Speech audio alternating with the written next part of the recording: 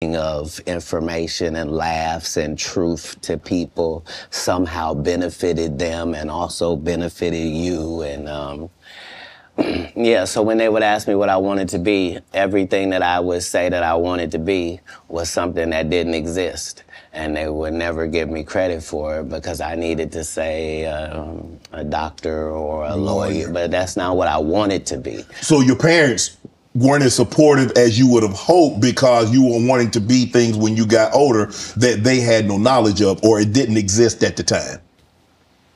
No, it wasn't that. It was, I'm saying I'm almost 100 years old right now, but if we go outside right now, I can run a 4.340 or sub. I can do a 4.16 if I'm there's Jimmy John's across the street. We can order a sub. But you've been on the submarine. That what you sub? So back then it was even greater. So you got this guy that all the coaches want to play. Man, Katt, don't do that. Hold on, because I'm 5'5" in the 5th grade. I've been this high my whole life. Like, there was a portion of school where I was one of the big dudes. Like, as soon as everybody caught their growth spurt, I was out of there. But I'm saying I was a competitive individual. My father was an athlete. I can see that. Like, no, I've been 145 pounds my whole career. That's why I never bothered when they said, "Your Katt's on drugs." I knew, how you gonna prove that? My body is a temple. I've been the same size since I was 10. Like, what do you? Yeah, like I haven't changed off this pivot foot. This has always been who I was before stand up or anything. But it was an interesting childhood. I appreciate my parents, even though I couldn't live within the religious frameworks of what they had set up. But that was more not wanting to live a double life and not want to embarrass my family. You know what I mean? Because I read where a form of punishment for you is that they would take books because you mentioned you were such a voracious reader. And a form of punishment was when they would take the books for them because you could read fluently. You told me how at like 3 or 4 years old you could read. Not just a little child's book, but you could read. Well, I'm saying when we go to Haiti to do missionary work, understand that my mother and my father, nobody that's there with us speaks French. And, it speaks Creole and reads French.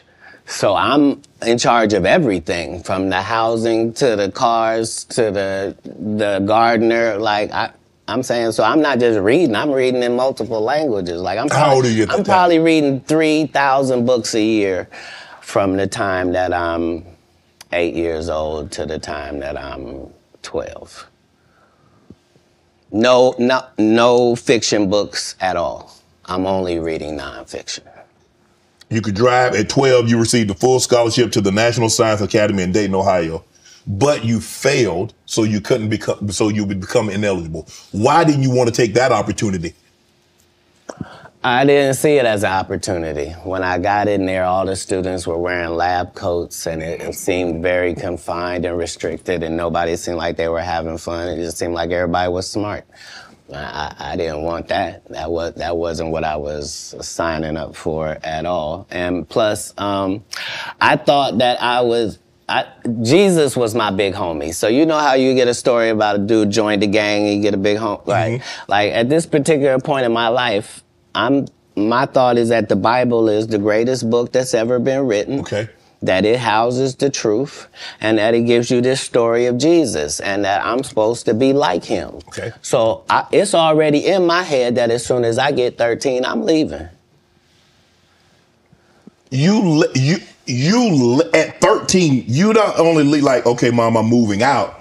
You moved from Ohio to Florida on your own.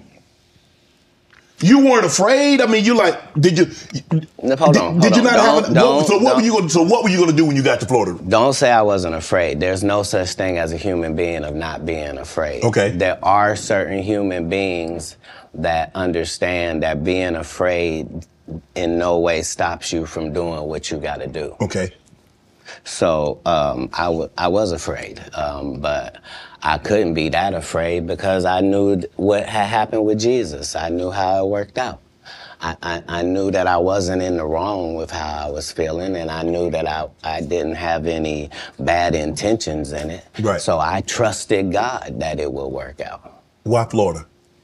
Because if you're raised in Ohio, the one thing on your list is, I'm gonna get away from snow, and I'm gonna get as far. I want to go. Tell me the place. I literally went to a truck stop and I asked all the truck drivers where they was going, and there was one guy going to California and there was one guy going to Florida, and they told me how long it was gonna take, and so that's why I ended up in Miami, because.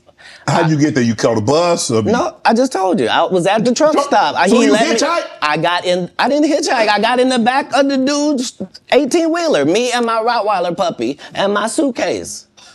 Yeah, because I probably had $2,500 on me, like I was shoveling snow and cutting grass. Like, I always had pockets full of money. When did you make the decision that you were going to leave Ohio and go somewhere? And it ended up being Florida. But when did you know that you were leaving Dayton, Ohio, going to Florida? In my father and I's last interaction, somebody could have not made it. And we both understood that was all bad. What was the disagreement about? If you say that my family is very religious, just say I'm not. So anything that I'm going to do is going to fall out of the guidelines. Right. But I'm not going to let you tell me what I'm going to be, especially if what you're saying is wrong. I can't condone wrong. And if I find out that something is wrong and I tell you it's wrong and you don't back me, that's what it is. Even as a young child, you were willing to tell your parents that some of the things that you're saying doesn't coincide with what I've been reading in the Bible. No, very simply. Don't try to disfellowship me for sexual acts and I'm a virgin. Sorry, God don't make mistakes. You don't get 2 times to fuck me over. What do you mean you went to God and he told you I was guilty? You just lied on God. So long. That's it. There's no conversation. Deuces. That's what it was. That's when you made the decision. After that conversation right there, you say, nah, I can't live under this roof. It wasn't a conversation. It was an altercation. In the altercation, I love my father. My father loved me. But we are 2 men at it. It'll never be the same again. You can't sleep comfortably around me. And I can't sleep comfortably around you. How similar are you to your father? I don't know. He's a great man. I'm saying because it seems like y'all butted heads. Right, but I'm saying that generally happens with a father-son dynamic. It was just that religious relationships are always difficult in families. They always are. Before it got to the point, because the dynamic, he's father, you're son. Before that dynamic and you step up on his level and you challenge him, you felt it was best for you to leave. No. I'm not being challenged. I'm being beat to death. Oh, he was abusive. I didn't say that. I said we were in an altercation. I see what you did there. I saw what you did there, Katt. Yeah. I saw what you did. You was in an altercation. You didn't say you lost. You said you was in an altercation. I in no way gave you the impression that I won anything. I'm the one leaving. I'm out of bounds. This is his house. Right. Yeah. So as long as I'm going to be under his roof, there are certain things that I'm going to have to do. Right. And the only way that's going to change is either this or that.